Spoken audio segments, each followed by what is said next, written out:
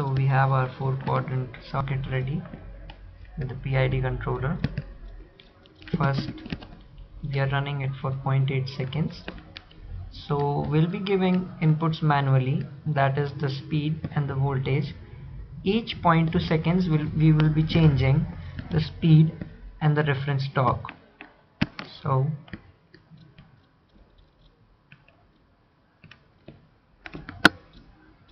as we can see, it is picking up the reference voltage. The yellow line is the speed and the pink line is the required torque, or the electric output torque of the motor.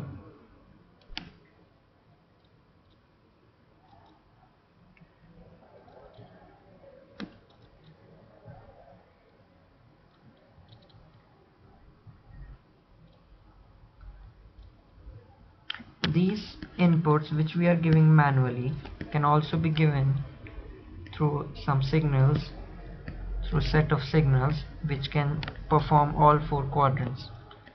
Now as we can see, the speed has settled to reference voltage, which is 10, and the RMS value of the torque is also about 4.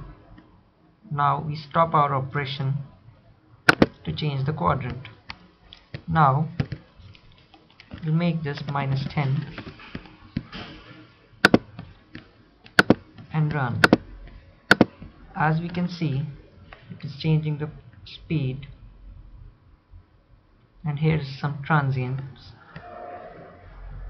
As the required torque is 4 Newton meter, it is catching up 4 Newton meter.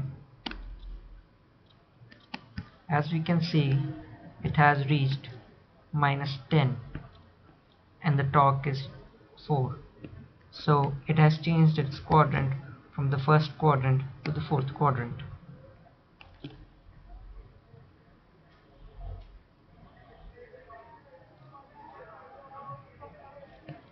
Now at point 4 we'll change it to 3rd quadrant. As we can see, speed is -10 now and the RMS voltage is 4. Now we'll make the input torque as -4 and then run the operation. We can see the torque has reduced to -4. There were some transients which has increased a little speed. So the speed is negative and the torque is negative with reference to the initial speed. So therefore it is working in the 3rd quadrant.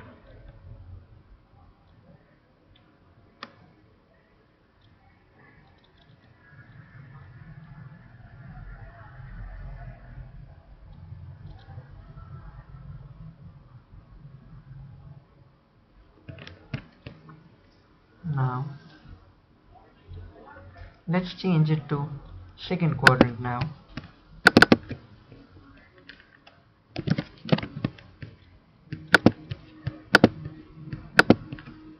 Now the speed has increased to +10, whereas the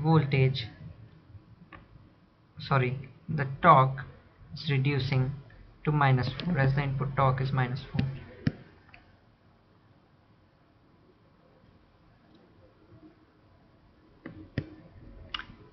These are the transient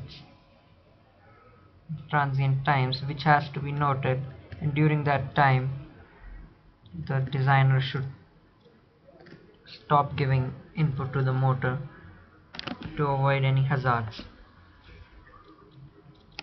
Now we can see it has reached an RMS value of -4. It is round about fluctuating at -4.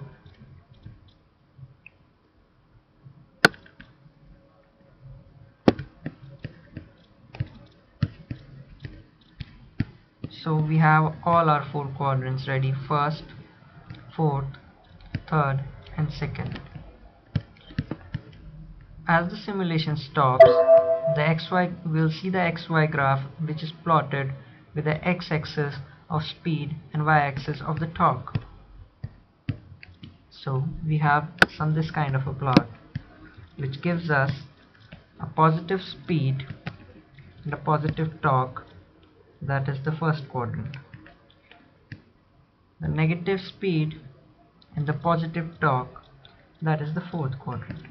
Negative speed and the negative torque, that is our third quadrant. And finally positive speed and negative torque, which are second quadrant. So by manually giving the inputs, we have achieved all four quadrant operation using a PID controller.